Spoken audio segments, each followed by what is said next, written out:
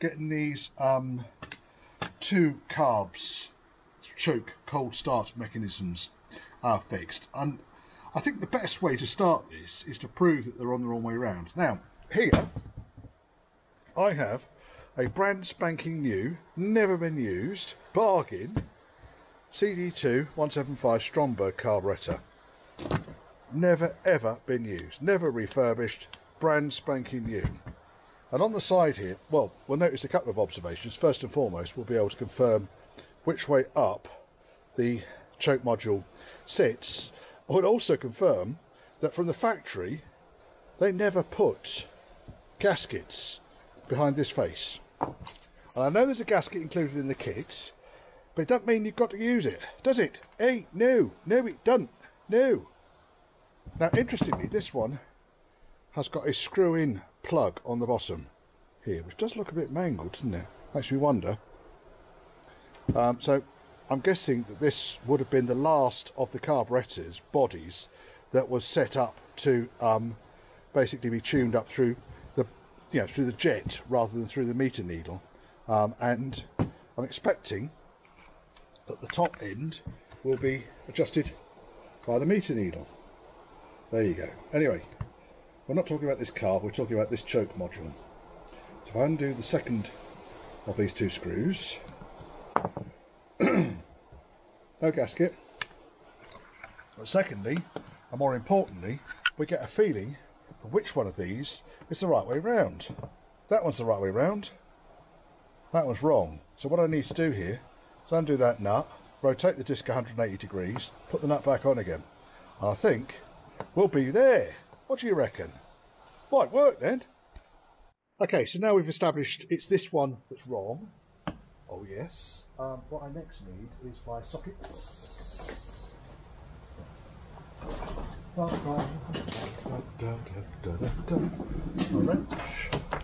7/16, I guess, or 11mm.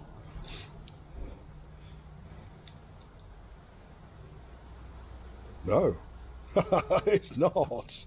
It doesn't look ½ inch there, does it? It's too big for ½ inch. Maybe it's 7/16. Maybe my 7/16. Just didn't like my 11mm socket. Interestingly, this is loose. This never bodes well, does it? Now, the nuts can stay there. Then we've got a lock washer. Then we've got the arm. Then underneath we've got some paint and paper. We've got a cam.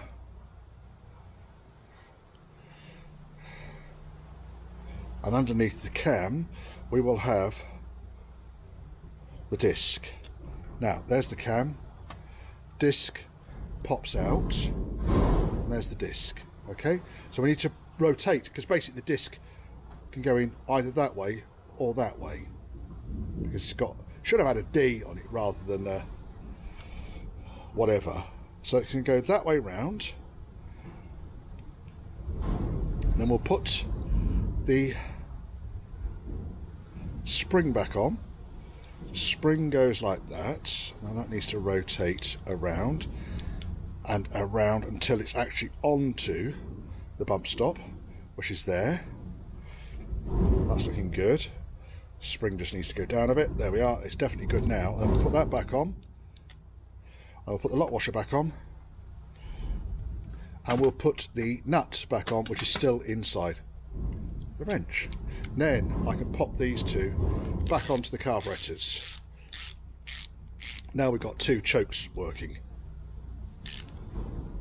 And the two things that I look for, sorry, three things I look for, four things including that the right way fucking round. Make sure that the disc pushes up neatly inside. Make sure the disc is smooth. I've seen one of these that's got a big dimple on it, machining fault. Holes are clear, and that the spring works. It's probably 5. I will put these back on. Putting these choke cold start modules back onto the carbs is actually dead straightforward, but just make sure you get the right module on the right carb. So here I've got the right hand carb, can you see? I don't know. Right hand carb, left hand carb. Left hand carb is the one that's got the big sweep on it. It's the one that goes here and has the kind of the cold or the cold start idle speed adjustment. So that goes on there. Just make sure this face is clean. Make sure this face is clean. There's a fair amount of gloop on here. There's remnants, I think, of some gasket sealant, I think. Where are we? There's a blade there. Try and do that without chopping my finger off.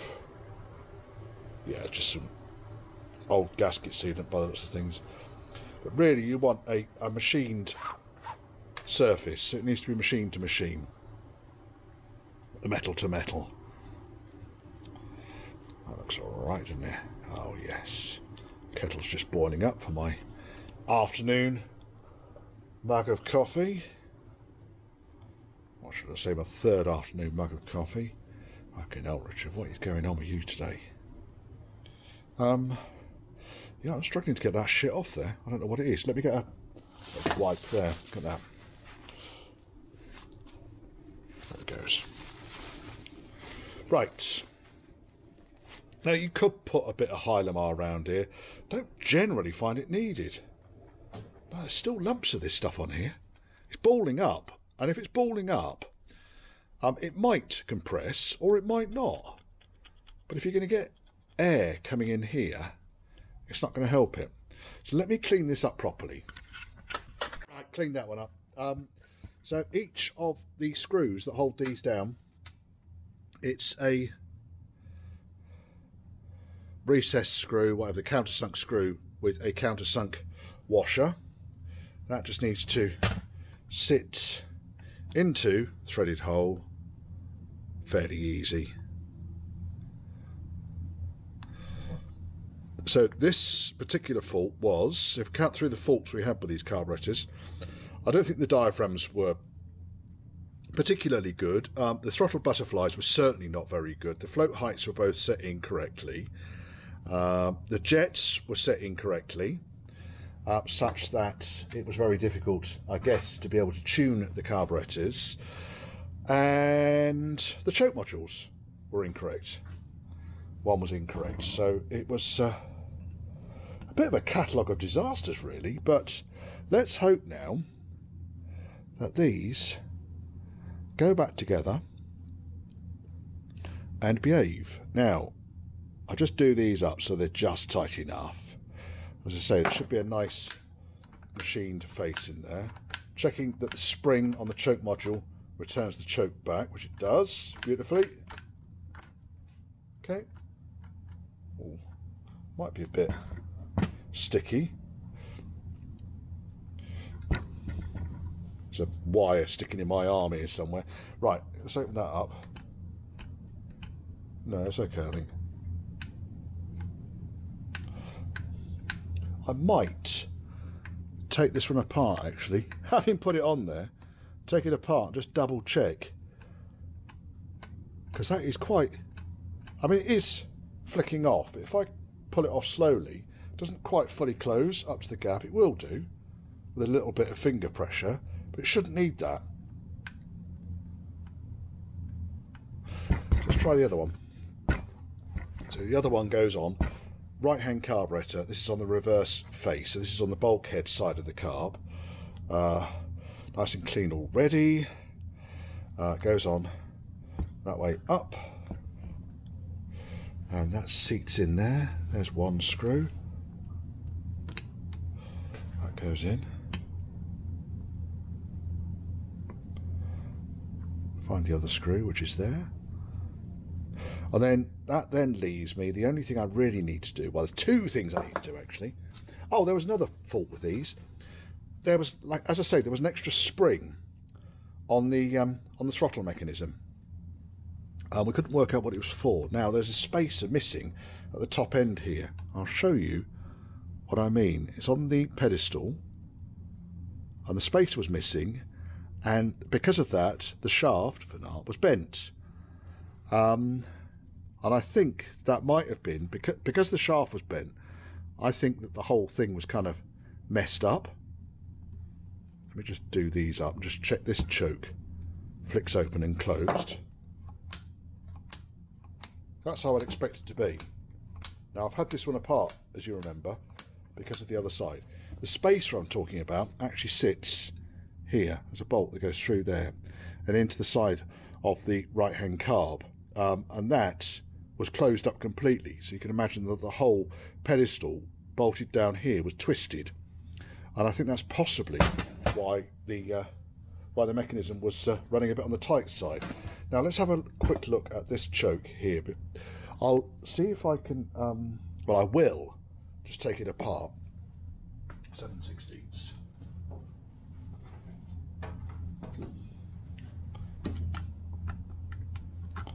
So it comes off in the end. That's lock washer, a spacer there. Goodness, spacer there. It's all a bit grubby. Nice anodized plate. What I'll do is I'll just knock the spring off the back of it. Spring doesn't seem very tight actually. I'm wondering if the spring's incorrect. This should come off here quite easily, and it's not. Here it comes. Right, so there's that chappy. Then we got the spring. Quite grubby.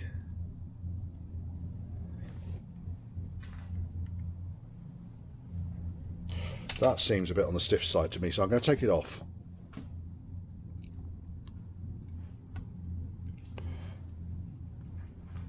Again. So I'd rather be sure that these things are working than just lob them together. And then the next thing I need to do is I want to go and sort the temperature compensators out, and then these can go back onto the car next week, and I can set them up. Because it's a 1972 car, strictly speaking, I wouldn't use a CO meter, because you can actually set them up nicely. Now that's actually quite tight in there, so there's shite in the bush for now. Right, so let me clean this all out. There's just all grub and detritus in there. Having just pulled it out and pushed it back in again, it's working. So I just think that there was something interfering in here, in this bush here, and that. Now it's all out. There's nothing else in there. It's all looking fine. I can go back. Need to look at the photograph to remember which way up it went. It's not a problem looking at photographs just to remind yourself which way up it went. I'm fairly sure I'd be able to work it out. So I didn't take a photograph. Right, so basically the carburetor takes it that way up and that way up, if I remember rightly. So as that rotates, the holes go over here. What I am going to do is I'm going to give this a damn good clean actually, because it is grubby. So let me come back to you once I've given this a good clean. It's just a lot of shit on this. Put this thing back together again. Give it a quick clean over.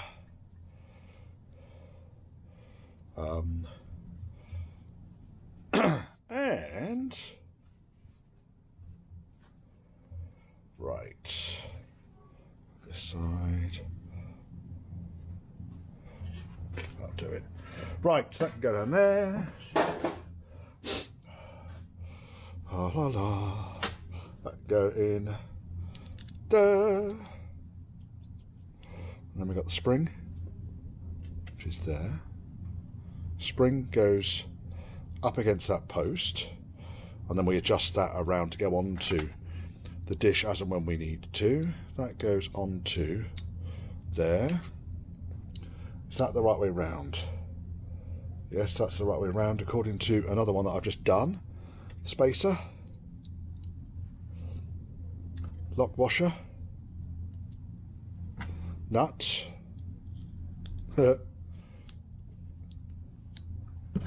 tighten nut.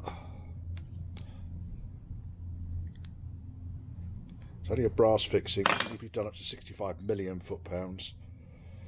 And then, well, that needs to go then right the way around. I want a long, thin screwdriver, really. This will do. Oh, if I take out the box, right. And then I want this to go. Where's it hook onto? I think it hooks onto over here. Let's take that off there for a second. It can be easier doing it the other way around, I think. Let me hook this over there.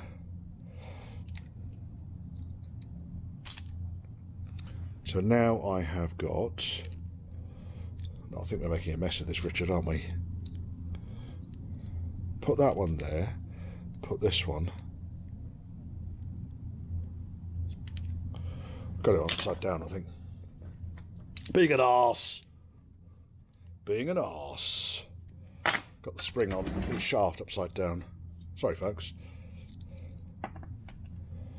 It's got to this end of the day and I'm still struggling with bloody carburetors. Right, now, is it that way around? I think it might be.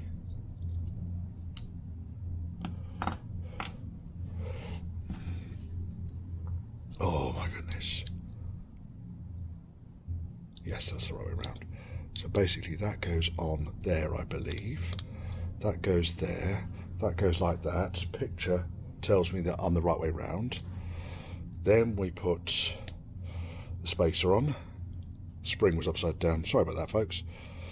And then the star washer. If there's a reason why it won't work the way you're anticipating, then take a step back and have a look. You'll nearly always find out exactly why it's not behaving the way you expect it to. That's on. Then we go under here and we get the spring and we bring it around and we drop it back up there. And we end up with a nice spring action disc that is the same way round as the other one. Pop this back in place, that way up. 2 screws, which are right here with their nice cup spring washers. Totally incorrect screwdriver to do them up with. It works.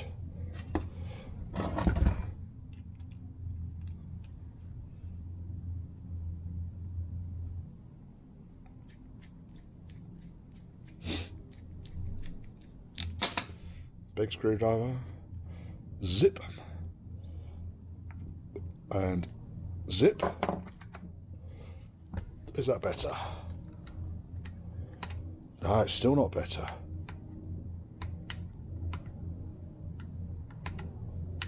It's not happy, is it? Why is it not happy? There's something odd going on here, isn't there? Take that off. Take that off.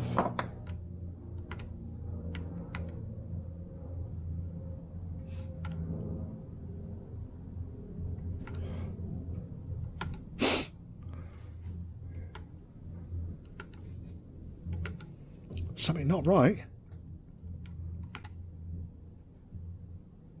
Right, it's coming off again.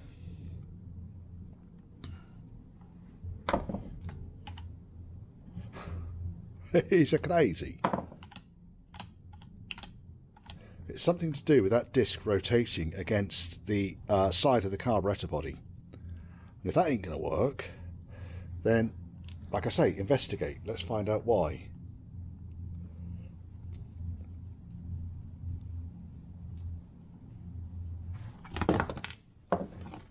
Ham-fisted gibbon. Right. does look like it's picked something up here, doesn't it? There's something running around there.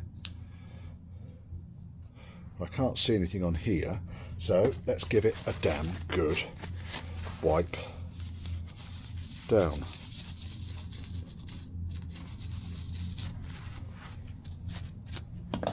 And yeah, I think there's just a bit of crap on there.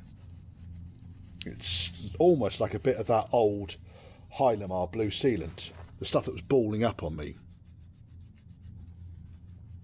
Now at this stage of assembly, I really don't want to be using steel wool on here to clean this face up with. I guess I could use a piece of paper. Not putting any weight on this, I'm just checking that it is flat.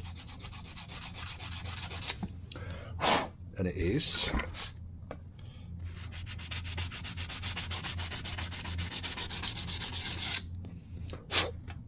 And it is. And the disc is rotating or pushing up that shaft neatly and is sprung loaded. Oh, I wonder what that is there. Is that a dimple? I've had this on one of these carburetors before, where the disc has a very slightly raised profile. I think in that case it's actually an indentation. It's a pit rather than a raised. Right, let's pop it back on again. Gasket wouldn't have fixed this, by the way. All you guys shouting at me saying, oh, you should put a gasket in there.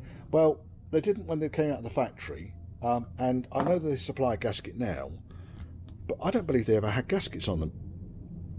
Answers down below, please. And zip. And zip. I've done it. That is exactly as I'd expect it, and just to prove to you that I'm not messing around here, that's all it was. It's a ball of that horrible fucking blue Hylamar shit was on the surface there. Right, now we've done that. That's good. Good carbs.